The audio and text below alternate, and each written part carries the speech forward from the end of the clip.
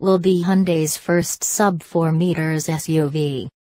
In an interview with the Economic Times, Ku, managing director and CEO of Hyundai Motor India Limited, has stated that the Hyundai sub-4 meters SUV will be introduced in the first half of 2019.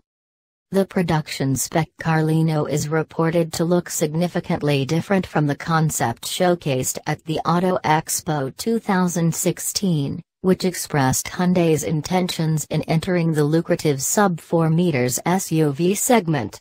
It had received good attention at the Auto Expo show floor, thus giving the Korean company the confidence to greenlight its production in India.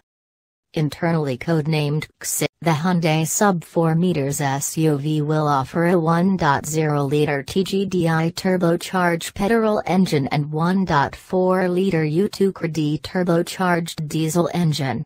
Transmission options include a 6-speed manual, 5-speed manual as well as an automated manual gearbox, AMT.